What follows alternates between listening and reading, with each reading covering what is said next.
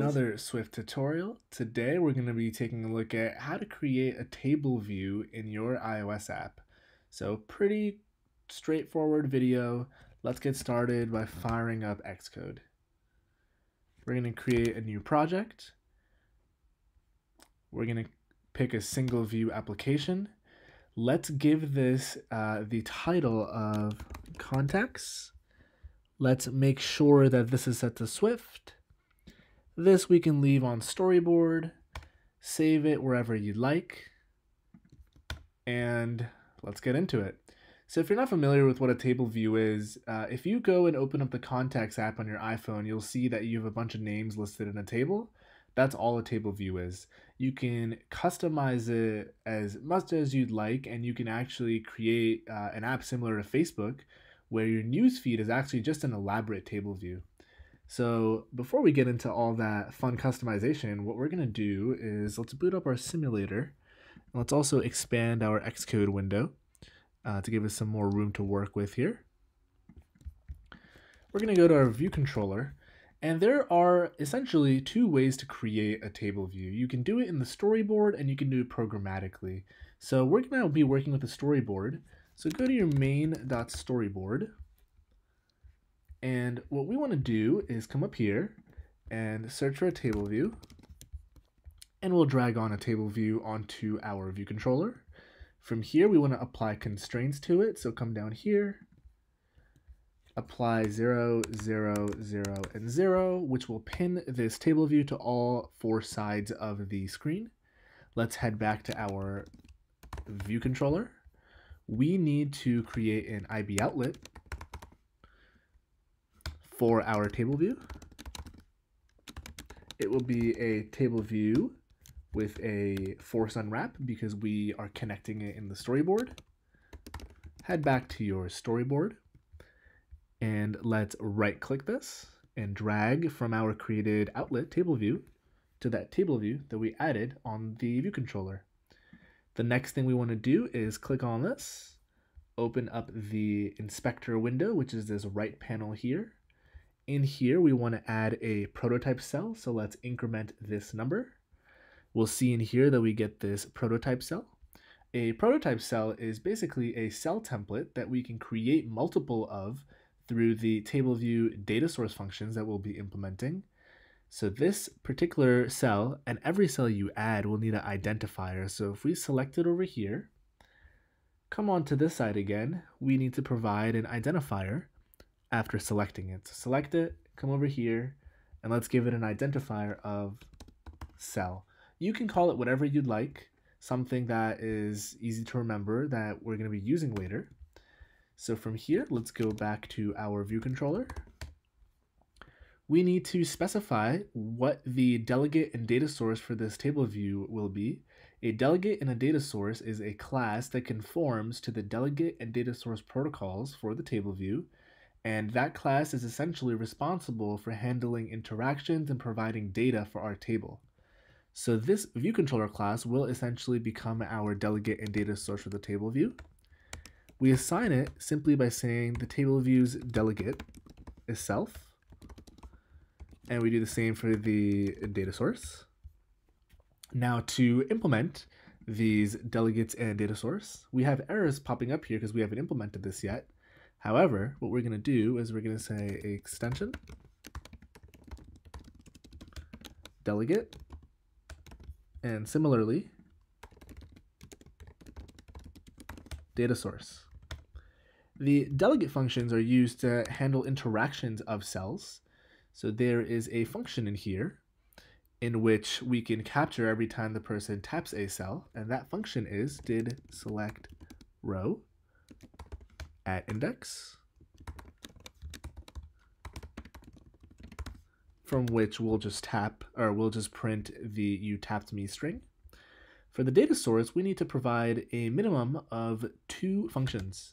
The first function is number of rows, which is the number of rows that we want to show in the table. A row is the same as a table cell. And the second function that we need to add here is cell for row we need to dequeue a cell with a identifier, which is the identifier we created in the storyboard, and an index path. So this dequeue function is a function in which people often have trouble, so we will explain it. We're going to return the cell to this function as the return type of the function is a UI TableView cell, and it expects it to be returned. So dequeuing a cell is the same as using the template cell over and over, and we're going to swap out the data. And this is something to do with performance with the table view itself. Essentially, we don't need to create multiple UI table view cells. We want to use the same template over and over and swap out our data.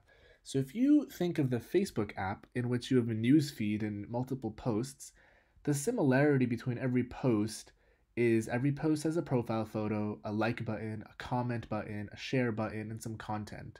We don't need to create multiple versions of that cell, but what we could do is take the template and shove in our data, making each one look different. So dequeuing is the process of trying to see if there's a previous available cell and using it as the template for the new cell. This cell that we've added onto our storyboard is the default cell that is built into the UIKit framework. We haven't customized it at all.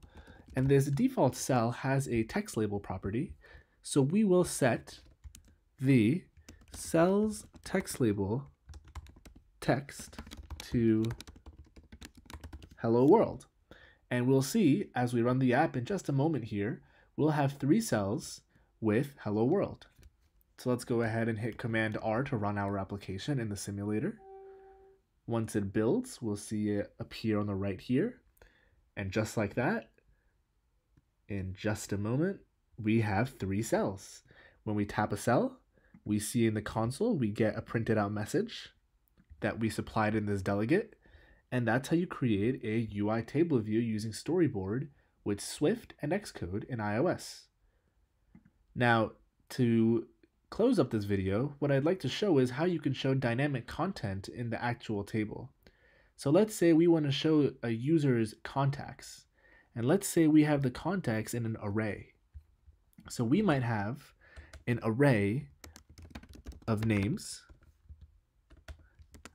So let's say we have John Smith, Dan Smith, Jason Smith. So we have the Smith family going on. Cool. So we have this array of these 4 strings. So instead of returning 3, which is a hard-coded value for number of rows in this table view, we can return the count of this, and we can assign this to be the index path dot row for that array. Index path represents the position in the table. A table is comprised of sections and rows. A table can have n number of sections, and each section can have n number of rows. If we don't supply the number of sections, by default it is 1. There is another function here which we can specify number of sections, similar to number of rows. However, because we have 1, this makes no difference more or less. The index path has a section off of it and a row. You can think of these as a mapping. For example, section 1 can have row 1. Section 2 can have row 1 as well. So this is a mapping between a section and row for n number of elements in your table. So let's go ahead and run our application once more by hitting Command R, and we'll see that the names that we entered into our array up here are the names that appear over here. And that's all there is to it. Now you've created a table view in iOS, and you have endless possibilities of implementing it. If you're new to the channel, please do subscribe for several Swift and iOS related videos. Like the video if you found it helpful, leave a comment if you have any questions. I encourage you to check out our video on using custom table view cells to customize this table view. And thanks for watching. I'll see you in the next video.